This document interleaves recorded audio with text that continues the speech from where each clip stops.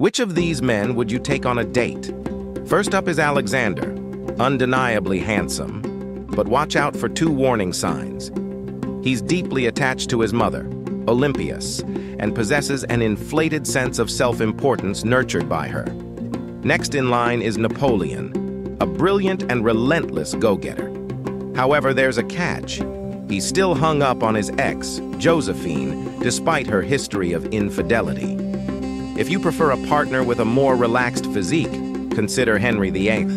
But be cautious, as marrying him is akin to taking a gamble.